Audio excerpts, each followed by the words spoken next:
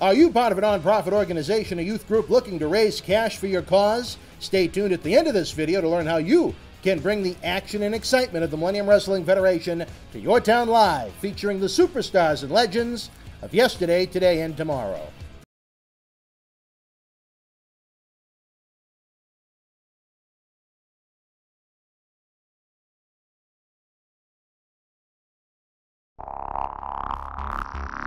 Portland. On Saturday, August 31st, feel the thrill of WWE Live. The age of Rollins is here. And we are going to burn it down. See Seth Rollins collide with Baron Corbin for the Universal Championship. Plus, Becky Lynch takes on Lacey Evans for the Raw Women's Championship. And don't miss AJ Styles and Braun Strowman. It's WWE Live on Saturday, August 31st. Tickets and WWE Superstar Experience packages are available. This is Mick Foley. This is Harley Race. This is Shelton Benjamin. This is Mr. Wonderful Paul Orndorff. This is the Monster Abyss. And this is Daniel Bryan. This is JBL, and you're watching the MWF. Be there live.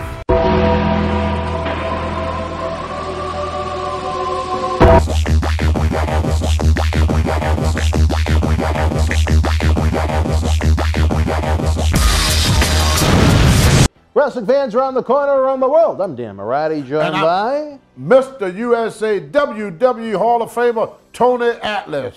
If you missed him at WrestleCon, fans, we had a lot of fun in New York City. Did we not? We had a marvelous time. You know, to see all the wrestling fans, not only from the USA and Canada and South America, we saw fans from Europe, all over Asia. I mean, people came from all over the world to see this one of the most spectacular events in the world, WrestleMania. Short of aliens, we saw just about everybody. And with some of the people that were wandering around Times Square, even that's debatable. We had a few aliens running around too, I think so. All right, Tony, we had the question. They're called Brooklyn. Crime Time? They're aliens. They're aliens. They look like aliens to me. They don't look like anything from this planet. Well, I like Crime Time. They were good guys. Brooklyn.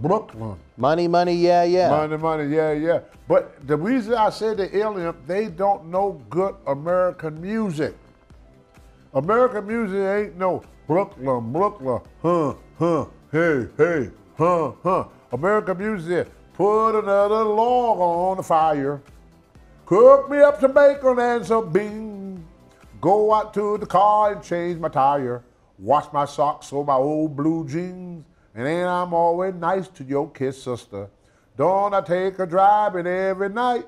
Don't I warn you when you're getting fat, when a man can't love a woman more than that? Well, Tony, as you said at WrestleCon to someone, it's not about the sale ratio, it's all about the art of fellatio. Is that the way it goes? My brother. All right, there you go, That's Tony. right. All right, we heard from a good friend of ours in the land down under New Zealand, Chase Fenner. He wanted to know, Tony, what you thought about one of our fallen friends from not too long ago, the legendary King Kong Bundy we lost. That breaks my heart. I mean, I'm so heartbroken over the loss of Bundy. You know, I remember him when he first started. He wrestled under his real name. Chris Canyon at first. Had long hair. Well, a lot of people don't know. He had a beautiful head of hair. He was not bald naturally. He shaved his head. Yeah. But he had hair, and believe it or not, when he wrestled me, I press slammed him. And they said, Tony, how did you get Bundy up there? And I said, he jumped. They said, you kidding me? I said, no. I said, this guy, you know, guys like him, there were very few guys. There was Crusher Blackwell, King Kong Bundy, Bam Bam Bigelow. These are guys that was nearly 400 pounds that could move like a person a third of their weight. Bundy always had been very agile, and when you wrestle with him, he goes up and down. I mean, I gave him hip tosses. I wrestled him many times, hip tosses. Wrestling Bundy was easier than wrestling Johnny Ross, you know. And Bundy was just meant to be, and you couldn't find a nicer person.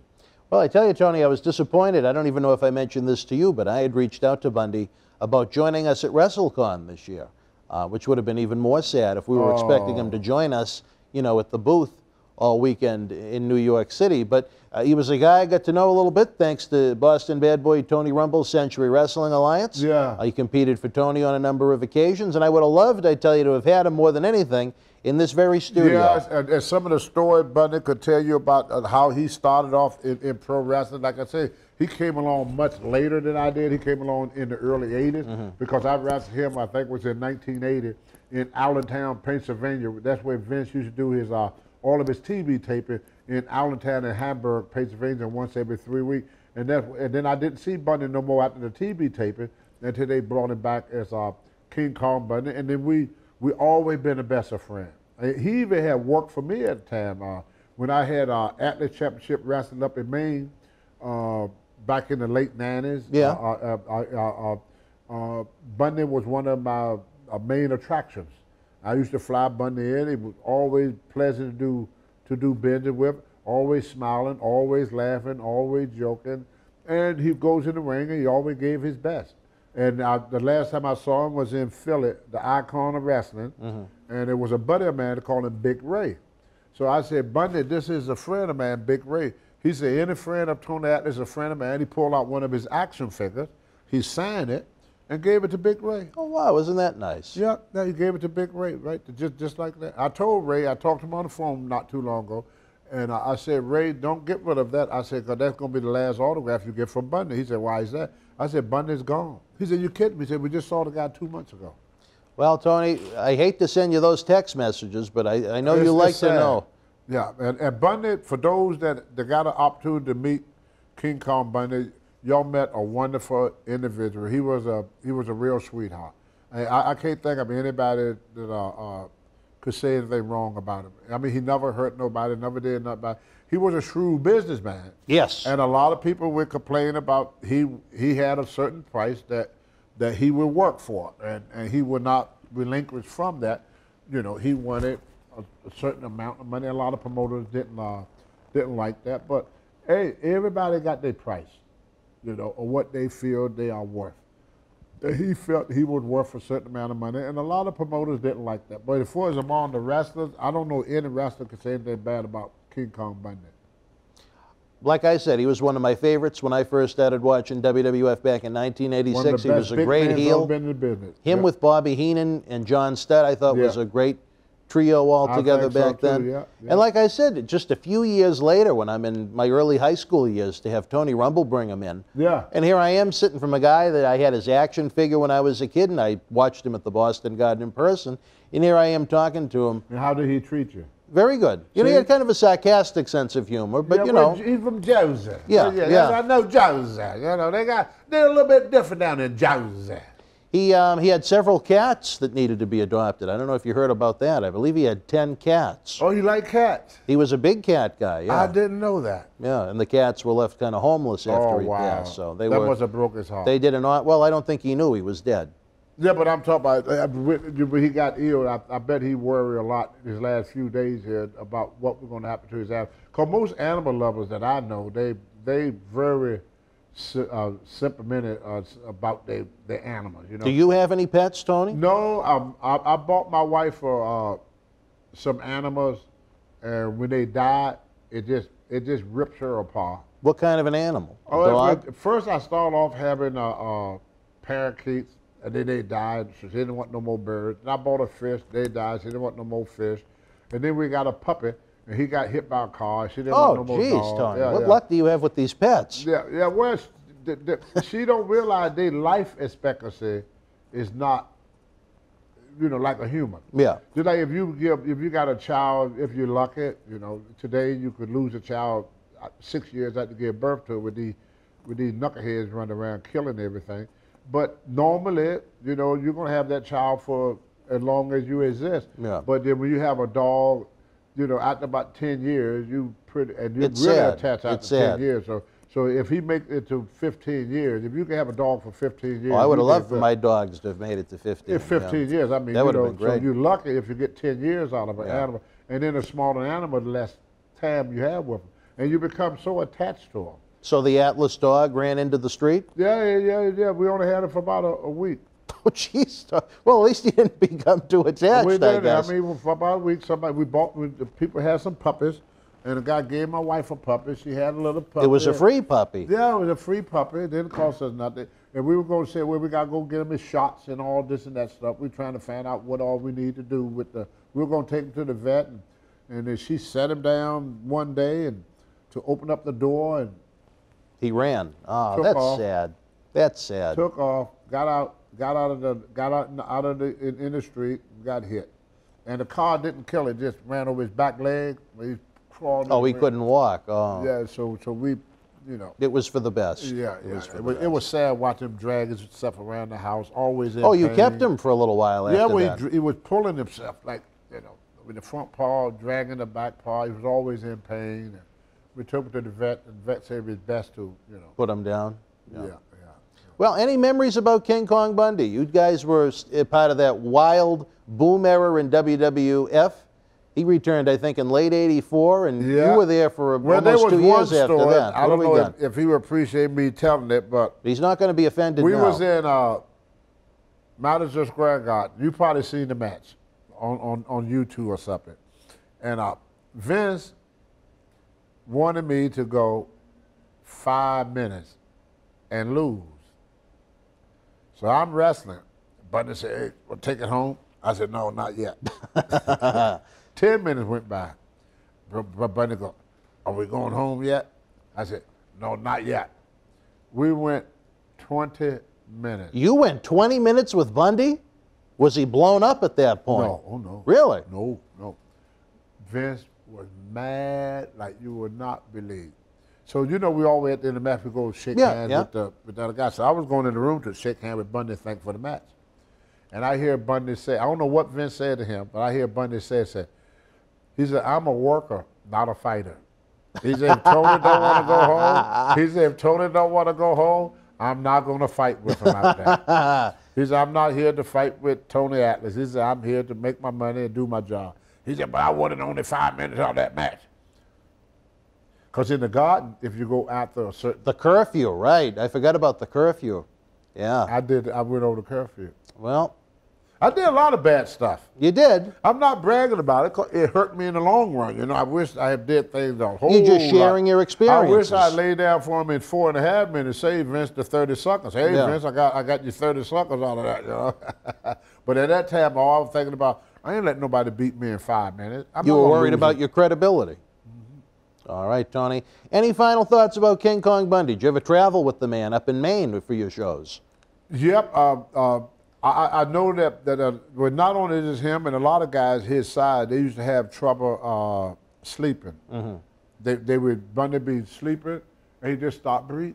Really? Yeah. Wow. Scared the hell out of you. Then he started back. You know, they all had, and you got to get used to the cold weather because they hot all the time.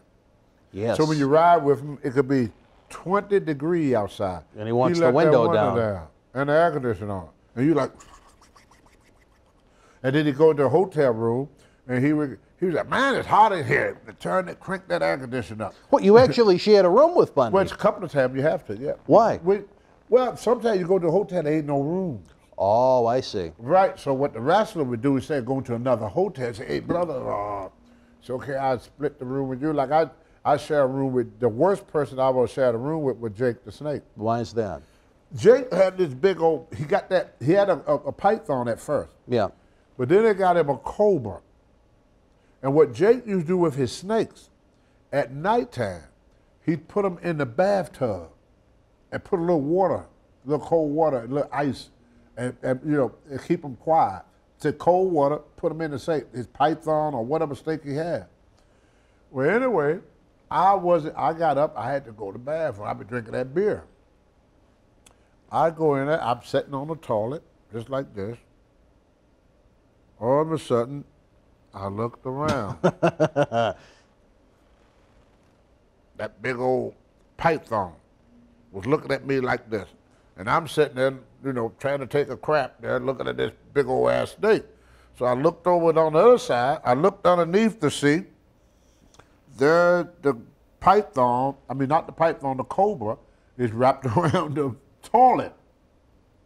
I'm in this bathroom. So you're trying to move your bowels in this hotel. Yeah, and I got a python looking at me over here, and I got a cobra between my legs. There were 2 snakes? Yeah, he had 2.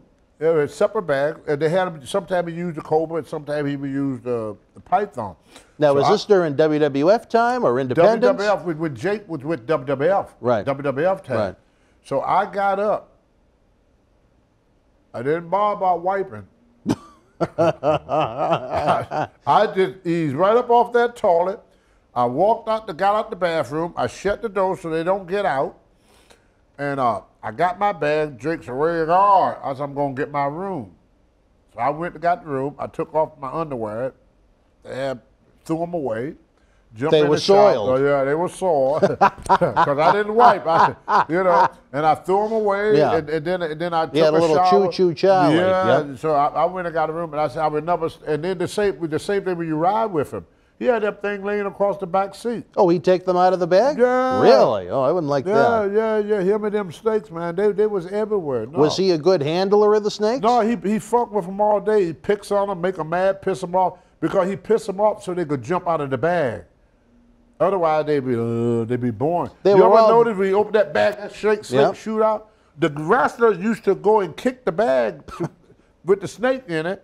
And then when Jake go to open it, that's why he always jump back, because that snake comes shooting up out the bag, but that got the crowd going. Yeah, it always got a big pop. Get that crowd going. But boy, let me tell you, at 2 o'clock in the morning, and you go sit on the toilet and look, and you see a python, a 14-foot python in the bathtub looking at you, and then you look down to grab your pants, to grab your underwear, and in between your legs is a cobra. That is not the best freaking feeling in the world, let me tell you something. It's far from being the best feeling in the world. The snakes were devenomized at least, right? Okay. And then it was worse when Steamboat had that kimono. Oh, the little alligator? Yeah, he had that damn thing in his room. I mean, you go to his room and hear that. Now, where would he keep the little dragon? In a cage. Oh, and it was in the room. Yeah. I mean, how can you sleep when you know this gigantic-ass lizard? You're always getting up, making sure he's in there, You can't sleep around these animals. But Jake would always take the snakes and put them in a bathtub. Now, would that soothe them or something like that? Yeah. Put them in the bathtub, yeah. Wow, it must have been tough traveling. Put a little bit of cold water, about that much, and they would just curl up in that water. But that cobra, I guess the python was messing with or something. He done got out, and he was wrapped around the toilet. He would curl up right between my legs, cobra. Then that old head spread about that wide as I was going out the door. The only pet you ever had to worry about was with the rats, but that's a different story for a different time. Yeah, but man, those were easy to handle. When you travel anybody with animals, Coco had that bird, The bird. Was the bird difficult? The bird was a pain in the ass, Why was the bird a pain in the ass? He wouldn't shut up, and he quacked, and he crap anywhere. Did he talk? He would crap on you. No, I'm not talking about his bowel movements. Would the bird talk? It would just squawk? Talking, squawking and stuff. You're in bed, and it's a... It's 3 o'clock in the morning.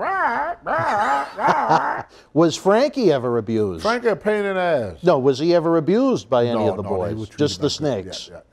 People, I had heard the boys like to sometimes even shoot the snake up with a little gas. No, they used to kick him while he was in the bag. Well, I heard the Bulldogs would shoot him up. No. You don't think that happened? All right, fair enough. You were there, not I. Anyway, back to King Kong Bundy, one of the great superstars of that 80s boom. He had a comeback in the early 90s. Didn't go as well as they had hoped, but he certainly was a fixture on the independent scene. How would you like to see the folks remember King Kong Bundy? As one of the... sorry, I'm keeping me up.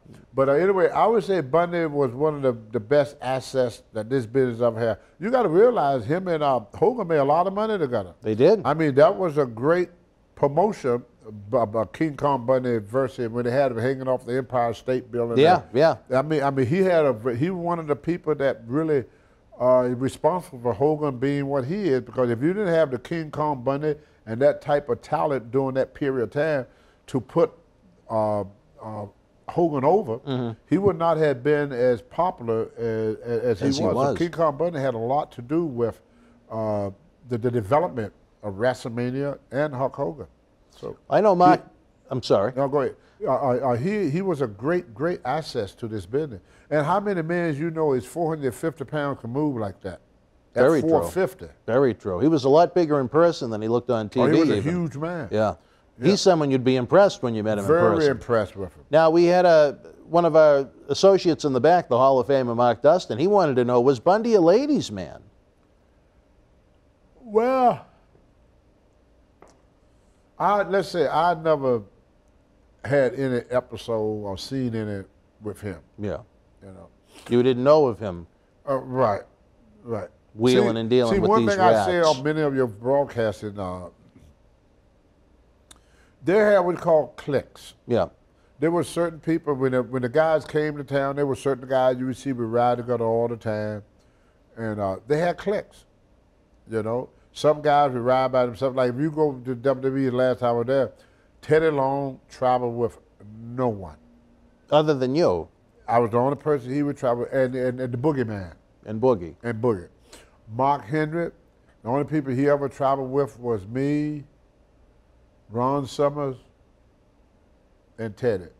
So everybody got, I mean, you could talk to John Cena. He probably tell you he made travel his whole time there, maybe with 3 different wrestlers, his whole career.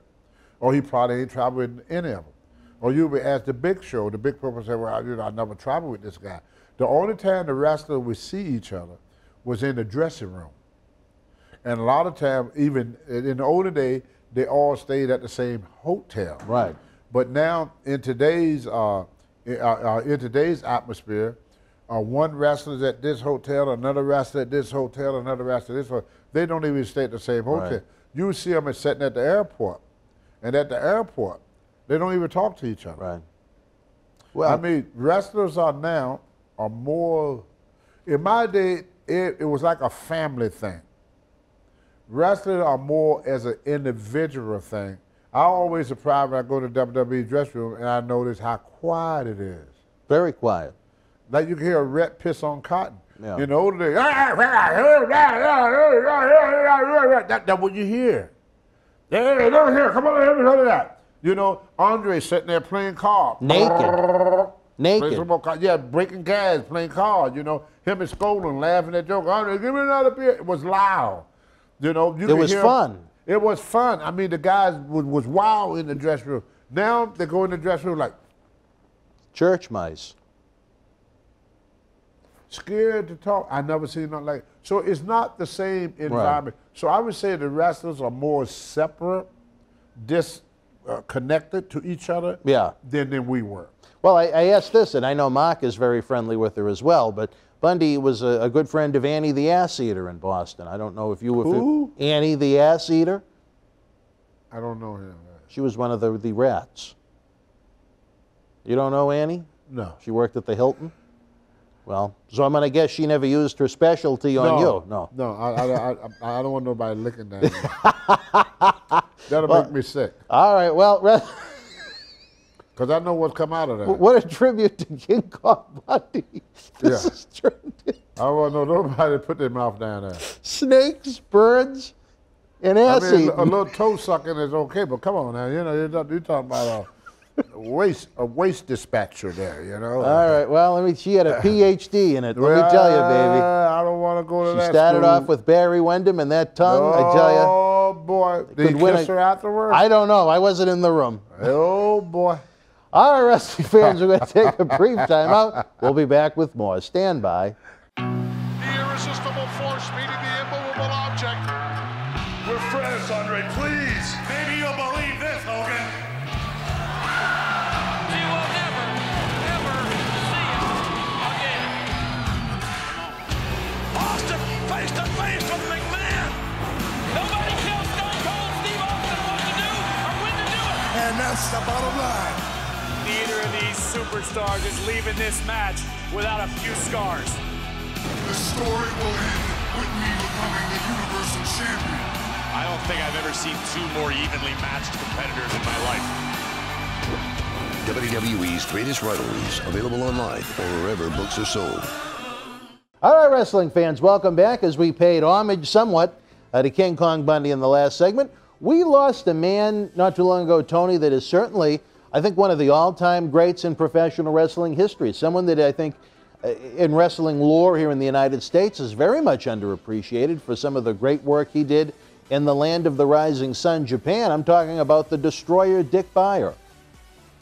Wow. Now, you know, I didn't know that. I didn't tell you that he passed away? I remember you, I think you did, but it slipped my mind. But that's, I mean, you talking about a guy that got a long history as wrestling. I mean, he goes all the way back to the 60s, the 70s. Before, yeah. Way before. And Dick Beyer, I mean, he was, I mean, he used to go to the Hall of Fame up in Amsterdam, New York. And he was there all the time. I mean, you talking about, I don't know that much about him, because he was a little bit before my time, but I had met him on several occasions, and a very interested person. And when you hear about guys like Dick Beyer who have did so much, there is so many stories that was never told. Right. I would have, again, loved to have had him here. How often do I say that? And you know, Dick Beyer and guys like Ox Baker. Ox Baker told me some stories. I go, wow, you know, the way things was and what the wrestlers could do. So, you know, when you got guys that come out of the 50s and the 60s, I mean, that when wrestling was wrestling, I mean, these guys were special. Yes. They're very special people. Even when you meet them today, you notice it's something about them that, just like the guys you talking now, the guy that just beat Brock Lesnar. You talking about Kofi Kingston? No, here we already got Seth Rollins? Oh my goodness! You don't like Seth Rollins? Well, I ain't saying I don't like the presentation of him. Yeah. Why don't you like the presentation of Seth Rollins? They used to have this Hercules. See, first they had Steve Reeves to play Hercules. Yeah. Then Gordon Scott played Hercules. Well, they looked like Hercules. Then they got this Hercules was coming on TV with Xena. I said, oh wow, I love Hercules. I got to see this. Then a little skinny 180-pound guy come out with hair on the chest. You know what I'm talking about. I know what you're talking about. Yeah, the TV series, yeah. I can't watch it. And that's how you feel with Seth Rollins as champion. Now, is Seth Rollins as champion or Seth Rollins, period? Well, when I see Pee Wee Herman playing Superman, it's just something wrong with that. He looked like Pee Wee Herman to me. Seth Rollins? Yes. Now, I tell you, height-wise, he's right around my size. He's not a slight guy. But what do he weigh, 180, 190? I've never been on the scale with him, but... But when I look... I understand your point of view. I see Pee Wee Herman playing the Incredible Hulk. That's what I see. Well, I'm sorry, I got to go by what I see. Dick Beyer was never thought of as Pee Wee Herman over in Japan. I don't know if you're familiar with this, Tony, but in a match he had with Ricky Dozan, it was seen by... The television rating factored out to about 70% of Japan watch this match. That's more than what the Super Bowl does in the United States. But see, they had a lot of guys that didn't have height, but it was like, if you saw Mad Dog Vachon, I mean, he wasn't no 6-foot guy, but when you look at Mad Dog, he was a fire plug. Dick Beyer was a fire plug. I mean, you know, these guys was as wide as, like Alvin Puskey. He was not very tall, but he was as wide as was high, you know? But it's something about a fighter and an athlete got a certain look about him that tell you that this guy is what he say he is. And when I hear the little girly voice, I'm sorry, it just don't do nothing for me. Now, Brock Lesnar I like. I'm talking about Dick Beyer right now. He had the match with Ricky Dozan. If you saw him in person in his heyday, you know, he was an impressive looking individual. Great amateur background, great football background. Yeah, what, 200, he was over 200 pounds Absolutely. in his heyday, yeah. And the mask really made it for him. Made it look like it. He had the missing tooth and you know, he looked like an old brawler or something. And you want to hear a funny fact? He married 2 women, and both of his wives were named Wilma. Well, I'll be done. Now, how many Wilmas have you ever met in your life? Never mind be married to 2 of them. Archie Bunker. He was married to a Wilma? No, that wasn't her name, was it? Edith. No, that was Edith. It was a woman. Who had one? It was Edith. Edith. Wilma was in the Flintstones. Yes. But how many, other than Wilma Flintstone, how many Wilmas do you know? That's it. How many? Can you imagine marrying 2 of them? No. Well, I just think that's kind of a fun fact. That's amazing. But when you look at when you look at pictures of the old time wrestlers, I say the average wrestler during that period of time ranged between 230 and 250. So they were not small They weren't men. small people. They were not small people. But these guys, they don't look like wrestlers. That's what gets me. I agree with you. They don't fit the part. I think that's part of the reason why the overall popularity is down, is because it just doesn't look like professional fighters in a lot of instances. They don't look like they're meant to fight. They look like, I think Kevin Nash made a great analogy. He said a lot of them nowadays look like Abercrombie and Fitch models in little catalogs for clothes. True. Yeah. I mean, when you look back, like you take like the look at the Ultimate Warrior, and you look at Hulk Hogan, and Ultimate Warrior wasn't very good, but he was a big, muscle-bound guy that looked like he could have a fight. And Lex Luger, and George the Animal Steel, and Chief Day. These was all big, impressive-looking men, and wrestling was always a big man sport. And when they started bringing in all the little people, you know, to me, like I said, Serena Williams is bigger and stronger looking than Seth Rollins. Now, when a tennis player got bigger arms than you, that's saying something. That's saying. All right. You know, I always say about the independence that makes me mad. I tell all the young kids, go to the gym, look the part. When I first started wrestling, I said, when should I know that I belong in this business? He said, well, let me tell you something, kid. He said, go and look in the mirror, and you ask yourself, will you pay to see you? Excellent. Excellent point. Will you pay to see you? And if the answer is yes, then yes. If the answer is done. no, You're ready. find You've made something it. else to do. And that's what ended up happening in the wrestling. They trying to push people on people that people can't really believe in. The world had opened up so much to what is real and what is not real. And in our day, we was able to get away with a lot that we are not able to get away with today because of technology and just the education of people are more educated about things that you can't pull the wool over people's eyes are so easy. And when you get, and when I walk into a gym, when I first started in the gym, if you had 10 people that was a member of that gym, that was a lot of people. When you watch Arnold Schwarzenegger in 1971, when he won Mr. Olympia, I think he competed against 5 or 6 people.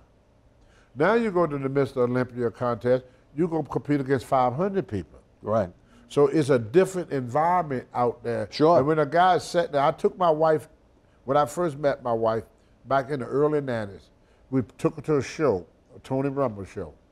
And Tony was doing the show for Mario. He was the booker for Mario up there before Tony started booking. They did a little show in Lewiston, and I took my wife to it. And I asked my wife, as we drive back home, I said, what do you think of the matches? She said, now she was about 50 at the time. She said, I could whoop half of them guys. She went by what she saw.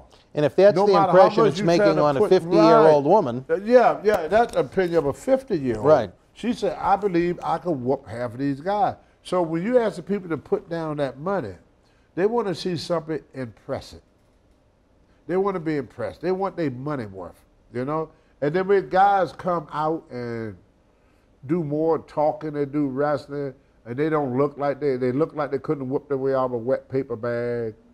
You know, I watched that little skinny kid in the ring the other night with the funny-looking hairdo and the funny-looking clothes, saying that he was WWE champion. I don't know what they doing. All right, Tony. Just so they could please a couple of liberals about having a black champion. All right. Well, Tony, Dick Beyer indeed was a champion around the corner, around the world in Japan. He was Dr. X in AWA, and I enjoyed him being at the Cauliflower Alley Club reunions. Dr. X mask had to be one of the most popular masks that ever been out there. I mean, it was in the back of every magazine. The Dr. X mask? The mask, He would take out ads and sell them. He was one of the first guys to really figure out how to monetize himself, long before quote-unquote gimmicks were popular. He did very well for himself with that. If you look back in the 70s, in the old magazine, they used to have where you could buy a He ran the ads himself. Smart guy. Very smart. Very smart guy. The first guy to sell his own merchandise. You got it. All right, Destroyer, Dick Beyer, we're going to miss you, baby. Right now, we're going to take a brief time out. We'll be back with more Wrestling Insiders. Stand by. You think you know your favorite superstar? Did you know about Sasha's favorite cousin? What about AJ's tattoos? Chris Jericho's expensive taste? No. You need the book that has everything you want to know about more than 200 of your favorite WWE superstars. It's the WWE Ultimate Superstar Guide. All right, wrestling fans, welcome back. As we noted not too long ago, we had to hit the pause button on some of the episodes we taped and have aired. Tony right now is discussing serious business, I guess. Maybe John Cena Sr. was offering him a free meal of some kind. But anyway, we had a nice tribute to King Kong Bundy and the Destroyer Dick Beyer. Tony, recently we lost a WWE diva that you probably just missed crossing paths with, Ashley Massaro. Who?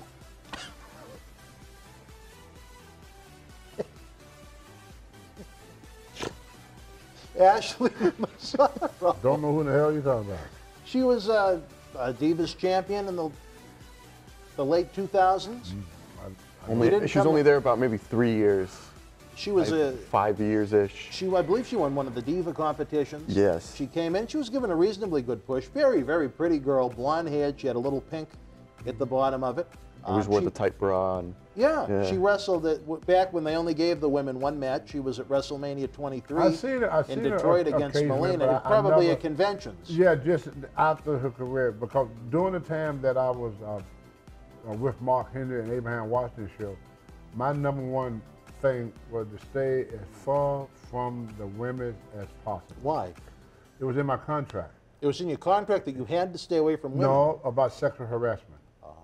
And you didn't want to potentially put yourself in any situation. If one of them said something, I knew I was gone.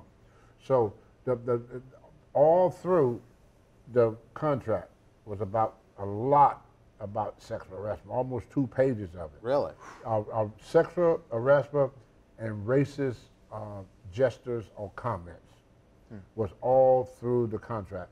So when I went there, knowing me the way that I like to flirt, I'm a flirt. I like to flirt. You are. So flirting today. Harmlessly, though, I'll say that. It's no harmless. You mean no harm with what Joe you do. Biden just showed me there's no such thing as harmless flirting. Well, I mean, when you get sexual harassment charge for touching somebody on the shoulder, brother, that's rough. The shoulder. It's become soft. Do you think Lanny Poffo ever sexually harassed himself?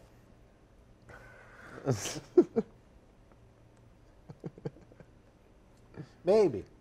People, you see what we had to put up with here. The one-track man about Lenny Poffo and his strange appetite for himself. Is involved in every conversation. All I got to say to that, as far as I'm concerned, with me, there was no collusion. No collusion. All right, Tony, back to the episode at hand. Very sad. A young girl like that apparently committing suicide before her 40th birthday. She was a mom. Maybe you really didn't come across her too much at conventions. Well, when you lift somebody up so high and then you drop them like a bad habit. One thing I learned when my career first came to end, that regular people, civilians, they treat each other like crap. Yeah. Wrestlers, when I was at the top of my game, hi Tony, oh you the greatest. They get praised. Here's your free all meal. the time.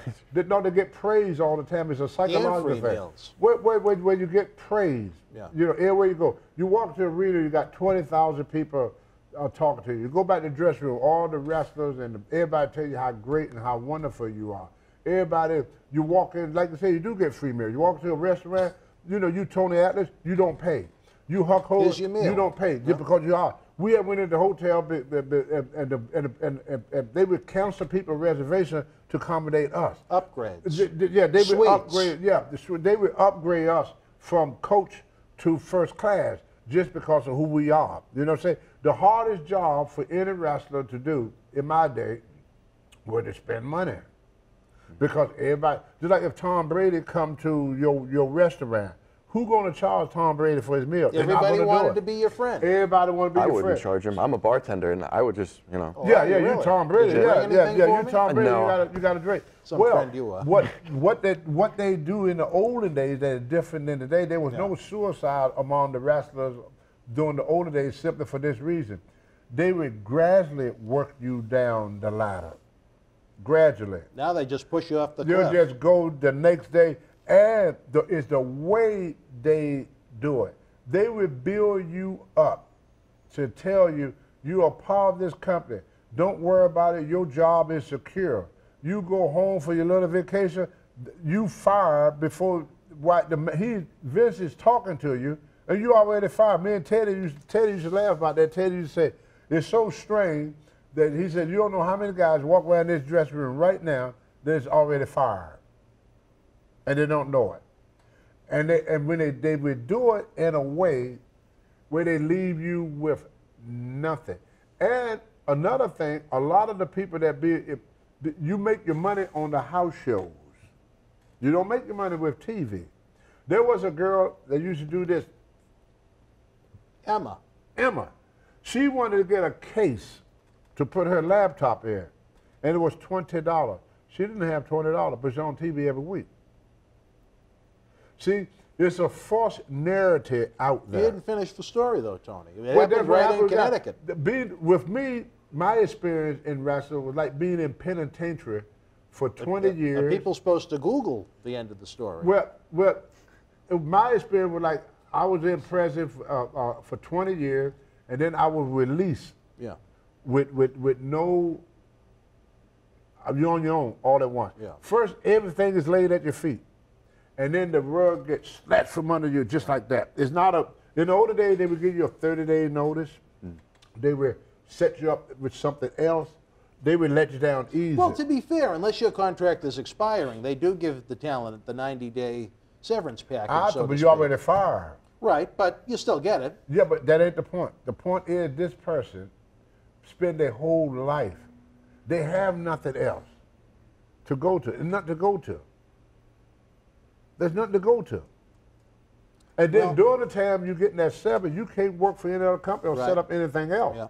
You have to wait for the 3 months is over with. Then you can. Then you got to go out now and try to pay your bills and find something else. To me, I think the 90 days is almost more panic-ridden than finding out you're getting fired, because now you have their calendar. Okay, I have 13 more checks, 12 more checks, 11 more checks, 10 more checks. It's almost like the countdown to doom. You know what I mean?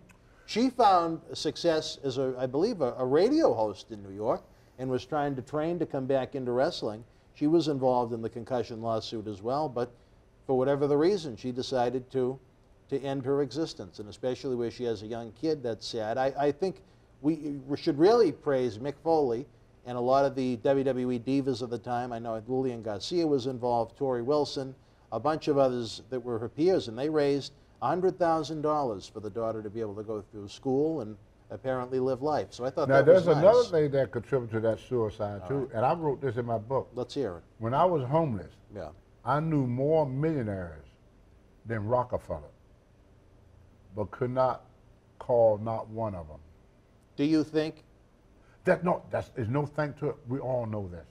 We all, as sheep, as Bill Edie, once you leave, they won't even answer the phone. So they do more for her in death than they would in life. You own it with the rest. Is that what you're trying to say? No, what happened is once you leave the business, right? Not just with the company. Yeah. You're also done with the wrestlers. They don't even socialize with no more. They won't even answer the phone. I remember the first time with Nick Foley. You know, I knew him when he was Cactus Jack, with Mario Savodi. Yeah, way back. Worked for the Tony Rumba. So that's how I know him. When I left WCW, I had his number from WCW because I used to ride with him. He was my tag department, me, him, and the Barbarian. Never pick up the phone. Frugal men. Never pick up the phone.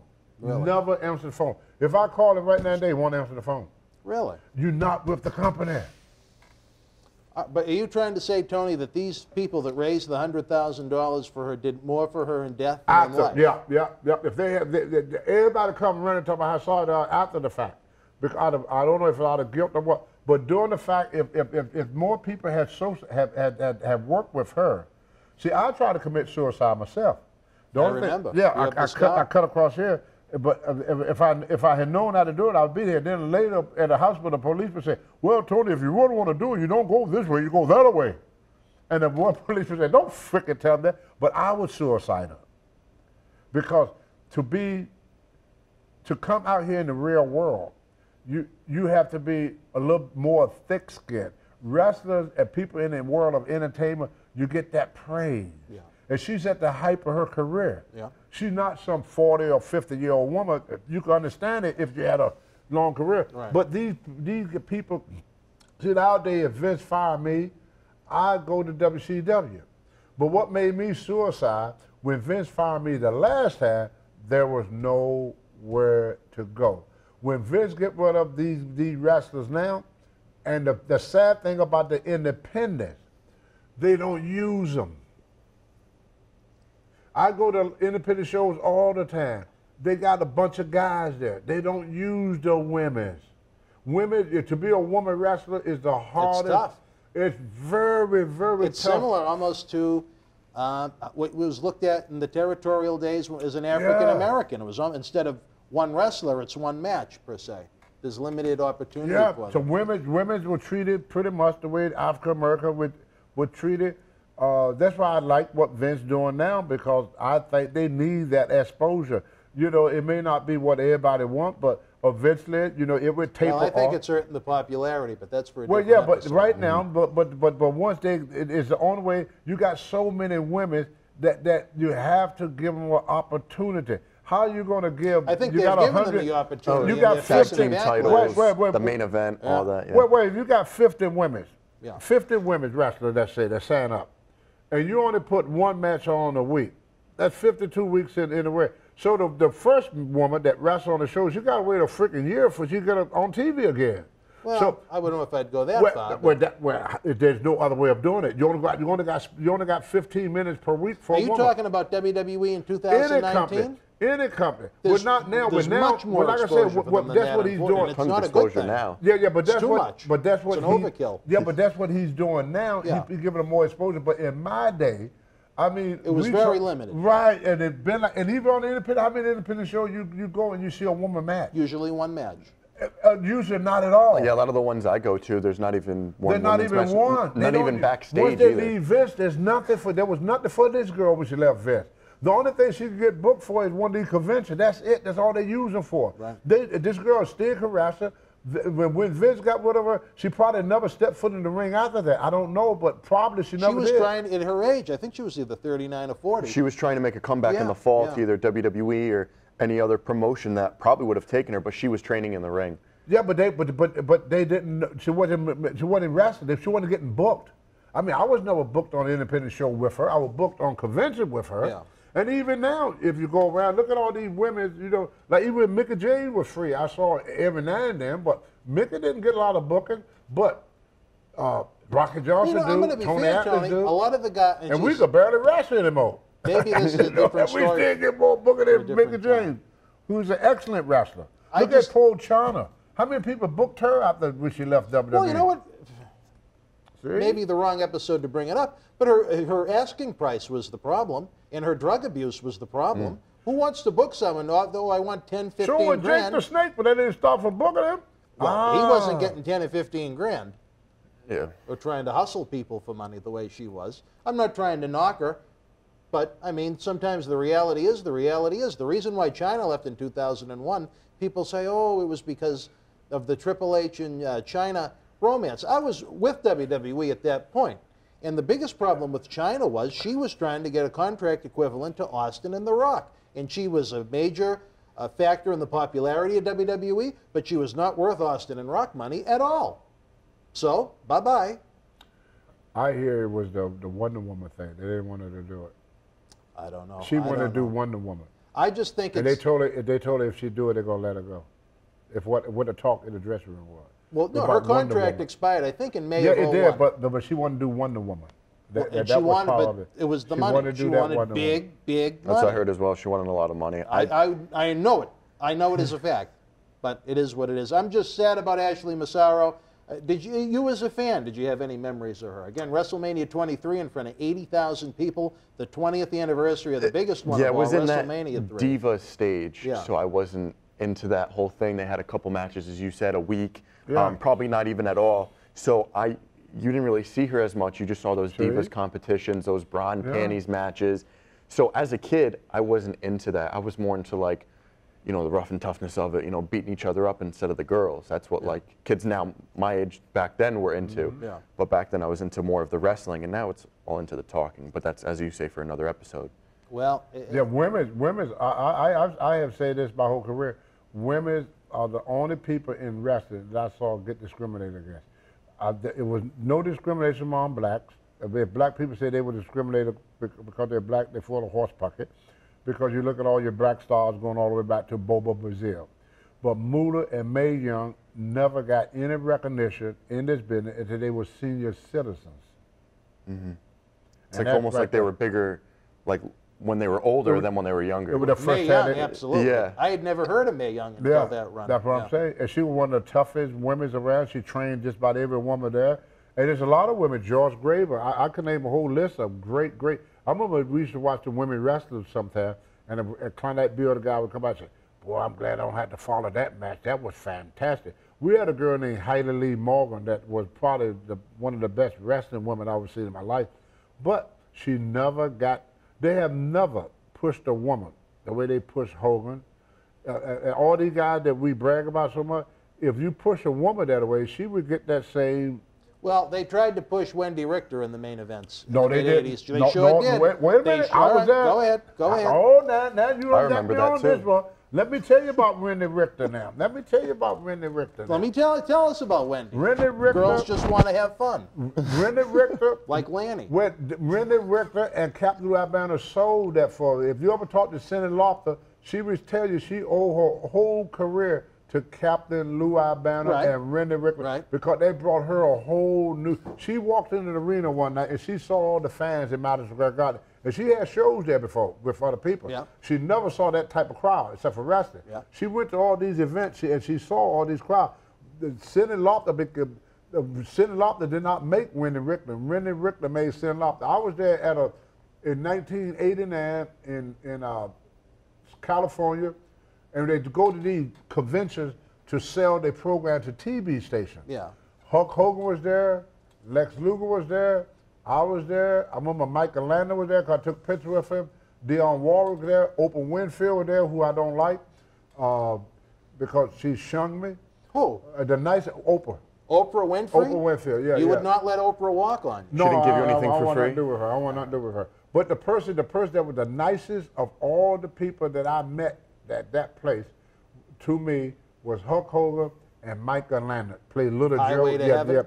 Yeah, he was. It's one of Pistol Pete Tringali's He was absolutely fantastic. Kenny Rogers was nice. Lou Rawls was nice. She was the only one that Dionne Warwick pinched me on the butt, so she thought I was cute. Yeah, she thought I was cute. But anyway, make a long story short, I went to say hi to Hogan. He had a real long line. Then I saw Wendy. Her line was longer. About a month later, she wasn't champion no more. She left in 1985. Well, I mean, but the way they took that belt off of her. Well, that was the original screw job, not Montreal. The same way they did her. But she they was tried her around the loop. She headlined house shows against Leilani Kai in 1985, and they didn't draw particularly well. Yeah, but she was great as part of the package. But see, this is what you don't understand. But on her own, they tried to headline with them, and they didn't draw. Yeah, but see, here's what you're forgetting. When they was pushing Hogan, he was on everything. Right. How many commercials they had her on? You see, you're looking at at the end of the day, he was the face of the company.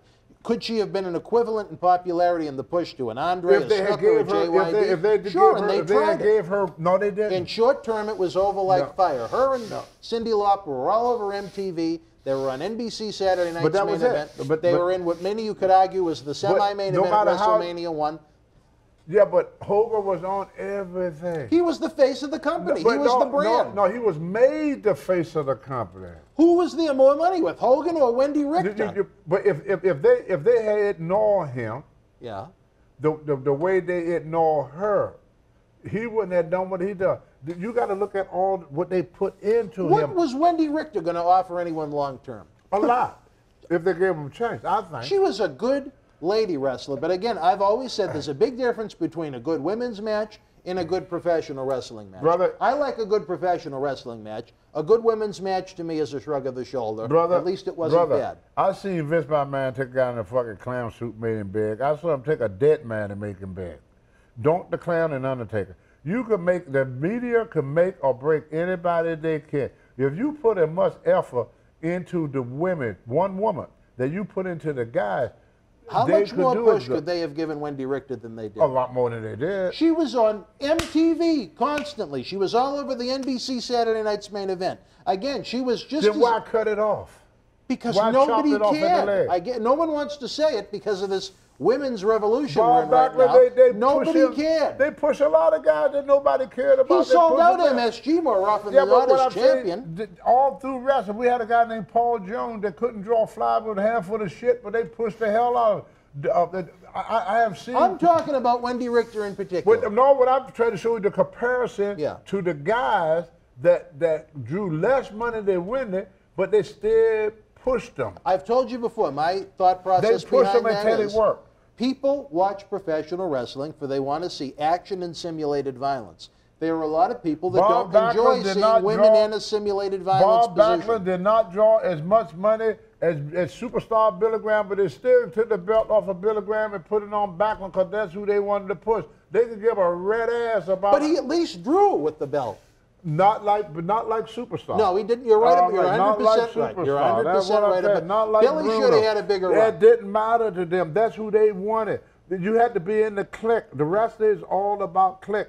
If you're not in with them, they can give a red ass about how talented you are. We used to always say the best wrestlers was always the jobbers.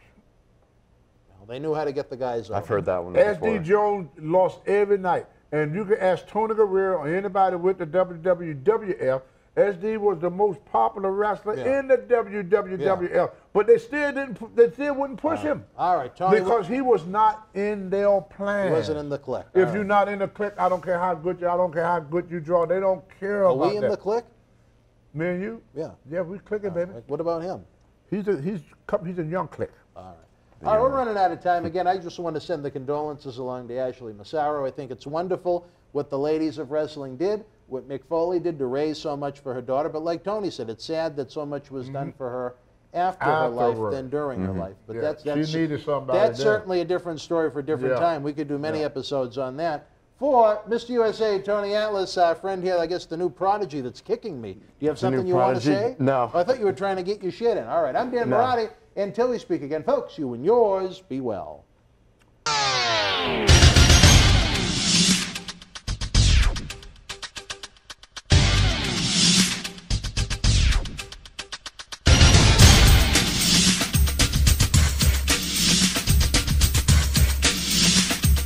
I'm Dan Marotti. And I'm John Cena Sr. Let us tell you how the action and excitement of the Millennium Wrestling Federation can help raise cash for your nonprofit cause.